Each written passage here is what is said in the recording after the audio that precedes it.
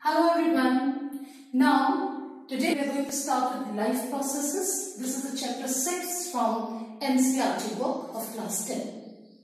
This chapter of this series will be strictly according to the CBSE syllabus and by the on the basis of the guidelines given by NCERT. Now, life process, as we start with, what is life? Or if I say, why do we call an organism to be living? Why do we call an organism to be living? So we want to discuss what are the characteristics. So we may say an organism is living if an organism shows some visible movement. Shows some visible movement. Visible movement like, for example, a dog is running. It can be a man walking. Even if a man is shouting, birds flying, they may be chirping, anything that shows movement, rather visible movement, we may say that the organism is living. But the question arises, if a man is sleeping, we don't see any visible movement.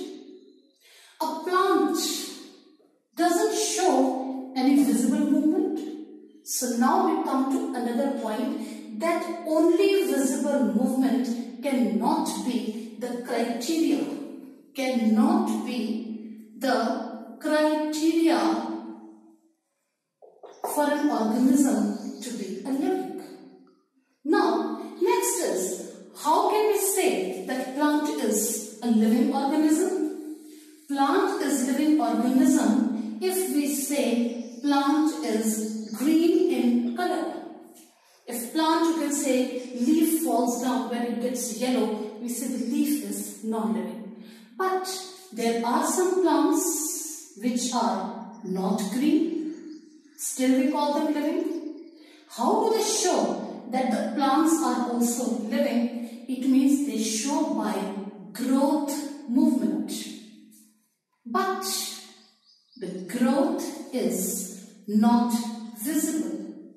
Not visible means it is so slow that at a moment when you see a plant, we cannot say it's a living because it does not show the movement which is readily visible. We may observe the growth of the plant after a day or 2-3 days. So, how can we conclude that organism is living? Now coming to the very micro level, there should be some molecular movement in an organism, then we say an organism is living. Now, what are these molecular movements? We have studied in class 9 that inside the cell we have cytoplasm, and inside the cytoplasm we have salts, we have enzymes, we have water, and we have many chemicals. And these chemicals together form the molecule, and they show movement, and they show many types of reactions, which we call them biochemical reactions. And these biochemical reactions help the organism to maintain life. To maintain life. So we can say an organism is living only if there is molecular movement in their cytoplasm or in the cell. But this may be the case of unicellular organisms. You know, unicellular organisms. What are unicellular organisms? The organisms with a single cell, as in case of amoeba, as in case of any bacteria, as in case of paramecium. So these are the few examples of unicellular organisms, and inside their cytoplasm they show the molecular movement, and due to their molecular movement they maintain life. They maintain life. So it is a molecular movement which makes them live. what about multicellular organisms? What about multicellular organisms? As we know, cell is the basic functional and structural unit of life. Cell together forms the tissue. Tissue together forms the organ, and organs together forms the organ system. And organ systems together forms an individual. So, an individual or any organism, maybe a plant, maybe an animal, maybe small, maybe big, or maybe giant, is only living if its basic unit cell is showing any molecular movement, because these molecular movement forms the basis of biochemical reactions, which are the reactions of life. Bio means living. Biochemical reactions, if they occur in the cell together, if cell is functioning properly, tissue will be functioning. Tissue will be functioning properly together, organ will be functioning properly, and so on. An individual, we call it as a living organism. So here, important question comes, what is the criteria which we consider for an organism to be living? This will be discussing later as an NCERT question. Now, our next part comes, all these molecular movement, they constitute the life processes. So, what are life processes? Now, the question arises simple. The life processes are the processes which occur in any living organism. Why? To maintain life. To maintain life, or we can say to sustain life. To sustain life. These are the life processes. And for the life process to occur, what is the basic requirement? We require energy. And for energy, what is required? We require food as a fuel. We require food as a fuel. And we know food is organic in nature. Food is organic in nature means it contains carbon-based molecules. Food contains carbon-based molecules. Now, once the food is eaten, it does not serve the purpose unless and until this food releases energy.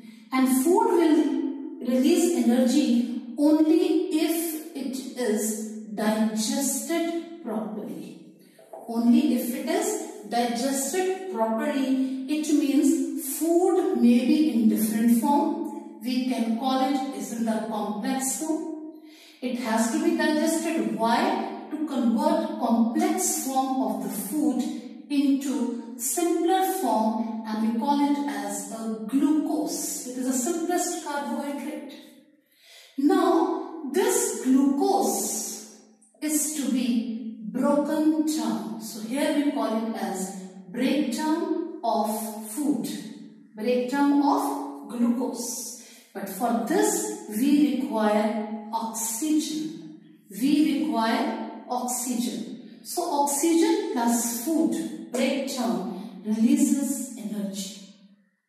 Now here question rises, when we take food, intake of food and completely converting into energy, we call it here as a nutrition. We call it as a nutrition.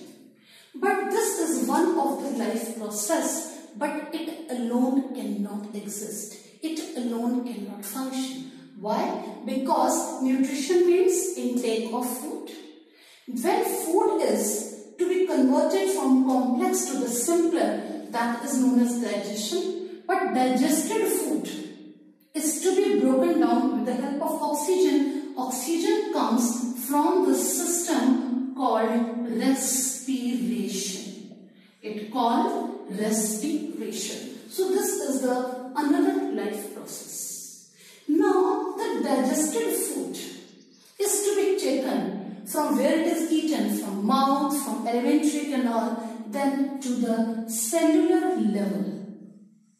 In cellular level, this oxygen is to be taken at cellular level. This digested food is also taken to the cellular level by a system, by a process called transportation. Transportation. So this is another system, transportation system. Now, once the food, that is carbon-based molecule, is broken down with the help of oxygen, that is respiration, and energy is released, and this energy is used to sustain life. Now with this, many toxins are released, and these toxins are to be removed from the body. Otherwise, they are harmful for the body. Now, removal of these toxins, it is with the help of a separate process called excretion. It's called excretion. So, how many life processes do we have? Nutrition, number 1. With the help of respiration, this is number 2. Along with it, we need transportation system. This is number 3. Then excretory system, it is number 4. And all these life processes takes place with the help of another system which includes brain, which includes nerves, and we call it as control and coordination. We call it as a control and coordination. So, all these processes are the life processes which occur, which play their role with the help of molecular movement to sustain life. So, we will be dealing with each of this life process in detail, that is nutrition in plants, nutrition in animals. Similarly, respiration in plants, respiration in animals, and transportation and excretion both in plants as well as in animals in the next video. So that's all. This was an introductory lesson to the life processes. Thank you. Now we'll be discussing the NCERT questions for the topic till we have discussed. Question number 1 is, why diffusion is insufficient to meet the oxygen requirement of multicellular organisms like humans? Now, as we all know, multicellular organisms, they are made up of many cells, and each cell is not in direct contact with the environment. So, gaseous exchange, ingestion or ejection of food or waste is not possible by all cells.